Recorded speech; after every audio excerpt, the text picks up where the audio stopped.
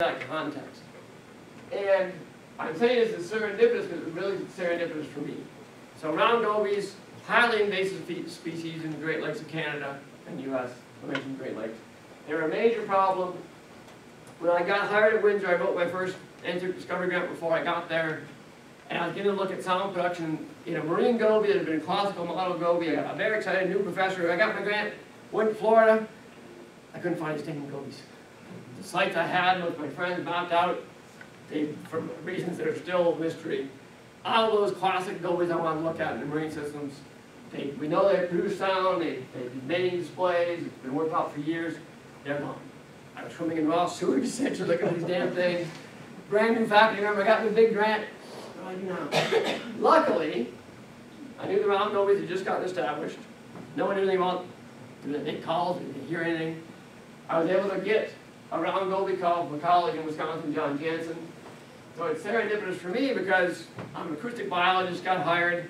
How the invasive species make sounds and responds well to them.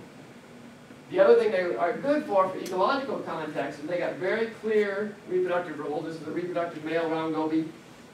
The reproductive males turn black. They guard nests. They make calls on the nests. Females come to the nest and spawn. So it's a perfect system for me to have a reproductive male sitting there doing nothing but calling and probably releasing pheromones as well. So some other folks in Windsor are looking at that.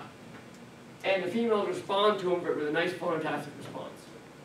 I breathe a big sigh of relief and happy with all NSERC research. They may have an alternative reproductive tactic. It's still up for debate. We don't have good paternity evidence yet, but there's another male morph that doesn't guard a nest, doesn't turn this big black color. But we think, or some people think, they do come in and sneak fertilization. We don't have good evidence for it yet. As a true sneaker male, which is why I'm sort of weaseling my way around it, they probably are males that are mature. Their gonads look a bit different, but don't guard a nest, and near as we can tell, don't call. So it's a nice system to look at. How do they use sound in a reproductive context? What signaling information might be there in a freely responding system that I have literally thousands and thousands of individuals I can grab from minutes from my lab. And so a set of students, Jeff, Lisa, and Megan, who just graduated, have been looking at essentially how hearing is used in this reproductive context. I'm going to tell you a quick story about physiological plasticity, the Jeff stuff, but then also behavioral plasticity, and if we can use this to figure out what do these fish calls mean.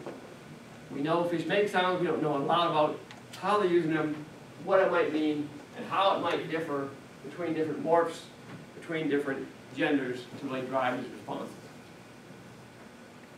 Looking at just work with physiology, we first found, again with this brainstem response approach, that there is a gender difference in reproductive animals.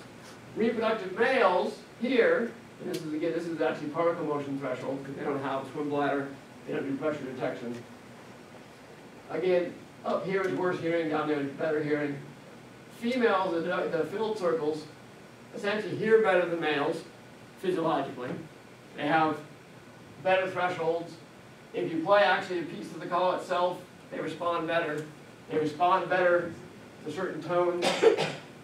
And the C's and D's are frequency significance. That's gender differences. But there are gender-specific differences. Females hear better than males, and it's the males that are making the calls to attract the females. Jeff wanted to know more detail what's driving those differences.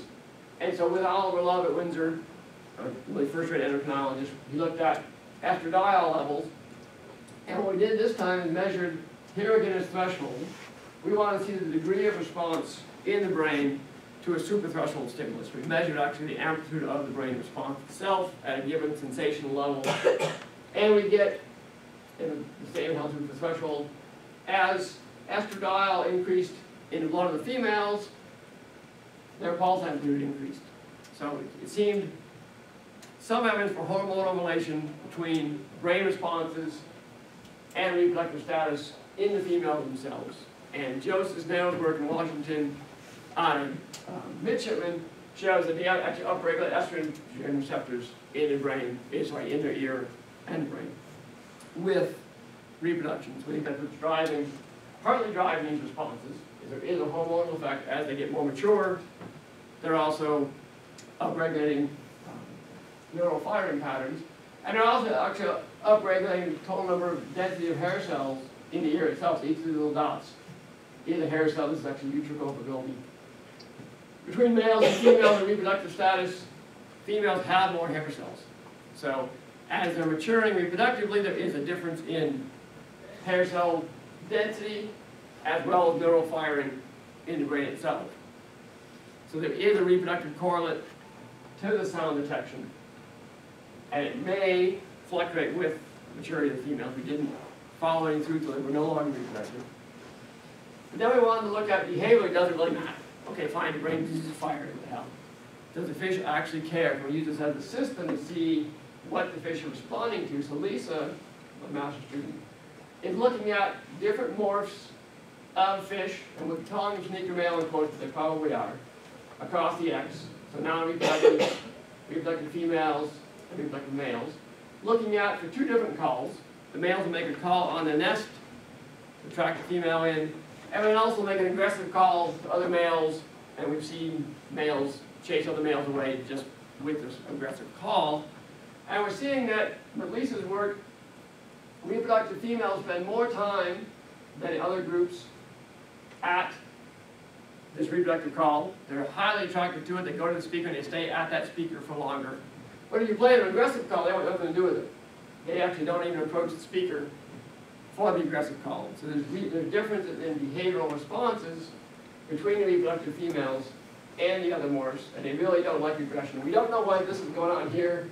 Sneaker males seem to respond to aggressive calls. We can wave our hand and make it from just sort of stories, but we're still trying to figure out why they respond to that. But you do get differential response to different kinds of calls. And so Megan, my student who just graduated, wanted to look at this more carefully and see what kind of information those females might be getting from each of those males. How much variation is there in male calls? Is it goby call or goby call? Do females not care as long as it's the right species? These are some other stuff that they don't respond very well to other goby species. So she wanted to look at, essentially, honest signaling. Is there potential for getting information about individuals just from their calls? Her graphs get complicated, so I made a cartoon simplification. She did principal components looking at body morph characters and call characters. And essentially, the way it broke down is interpulse interval, spacing between pulses in a call, and the frequency of that call does give information about variation within a male. So that large, essentially fat-headed, heavy males have lower frequencies, which we've seen in other species, size varied in the inverse frequency, and a longer interpulse interval than the skinnier, smaller headed males. I think they're probably making sound with the head region. We're still debating about how they make it. But as the head gets fatter and wider, and if males are heavier, you get frequency changes and pulse duration, pulse interval changes. So then, okay, you can map variability of male characters just with the calls. Do the females care? We can now use the species to actually ask the females directly. That's what she did. Had a bunch of behavioral trials, presented in two-choice paradigms, different calls from different males. And again, big, juicy, reproductive males make low-frequency calls with long IPIs, and females preferentially respond to those calls. Especially with interpulse interval, more females respond to those speakers playing long IPI, at lower frequency calls, so males that were big and fat and happy. If you play their calls from a speaker, you attract more females. So we're arguing that there's variation in male calls, and these females may be using just the call itself to get information on maybe fitness, in quotes. We haven't measured fitness correlates, but size at least of males, which other people have found bigger males do have more eggs in the nest. And what we think is going on, we do know that then the signals will vary with the reproductive state of the male. The females will vary their response to their reproductive state, and they may be getting male size. And what we think is happening in the field These fish live relatively colonially. You get large aggregations of nests in prime locations. All those males are calling on the nest. We think what's going on is that sort of male chorus, again, apologies to the bird people without a true chorus, there's a lot of sound emanating from those nest areas.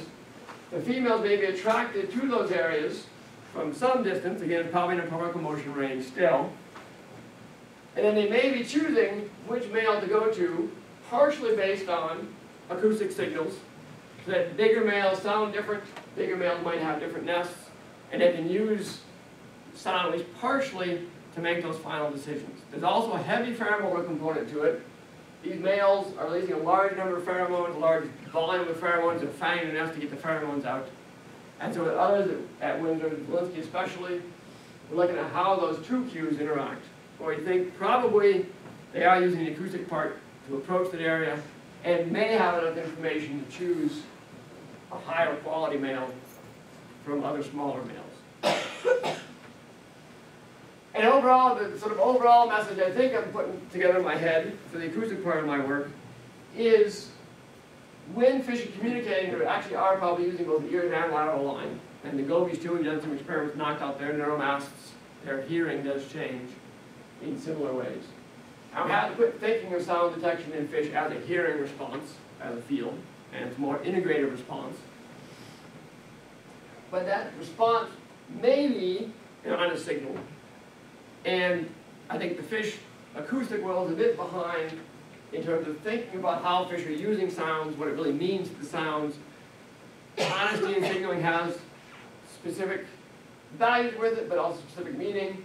We haven't shown a fitness correlate to it yet, but at least they can get information on condition just from variation in sounds. Others working in Europe, and then Joe's working in Washington, is finding similar things, but there may be enough variation in male response in male calls in fishes, like in other vertebrates, other inverts as well, to really help drive that selective decisions. But then finally, the last one I'm going to show you is just my little soapbox I've been saying for the last couple of years at meetings. We haven't really taken an evolutionary perspective to this stuff. We've got lots of good physiologists working on goldfish, not some other species. We have lots of good people working in the field, looking at individual species responses, but we're just now trying to get into an evolutionary perspective on what it all means. If you look at a simple father-name distribution of fishes, high-frequency hearing, and again the argument has been high-frequency hearing evolved to detect signal from background to give it a low-frequency background. There's not a lot of good evidence for it. If you look at an evolutionary perspective, high-frequency hearing has evolved at least 4 separate times, as near as we can tell. So these circles are where for sure you'll have high-frequency hearing evolving. And each of those, there's probably more than one kind of event. Because in this cluster here, you have many different mechanisms for how it's evolving. So 4 is a conservative estimate. I think it's actually quite higher than that. And in many families, many orders, and even within many families, you get some species that have high frequency hearing in various ways, some that have only low frequency, only particle motion detection. So I think we need to take a more systematic approach. We've been playing with this a little bit with some of the part components, especially scientists, trying to figure out how many times has this really evolved, and then also, can we map expected habitat characters on this to see, has it really evolved in high noise environments? Has it evolved in what should be shallower waters? We don't know yet. The auditory skin analysis stuff is still sort of hand wavy. It makes intuitive sense. We haven't taken, we're now just starting to take a systematic approach. Others, like Fishbone and others, are doing it much better than I am. But it's something that we sort of lag behind in the field on this approach. And with that, again, a lot of this work was done at Lee with Craig, but Montgomery, who's one of my scientific heroes, is director of Lee Marine Lab, was very welcoming, and some of Craig's students. And then the good thing about Windsor, again, is I collaborate a lot with people like Oliver Love. And my students, of course, did all the work. As always, I yelled at them to do more work, but they figured all this stuff out. And with that, I'll stop, and thank you for your attention.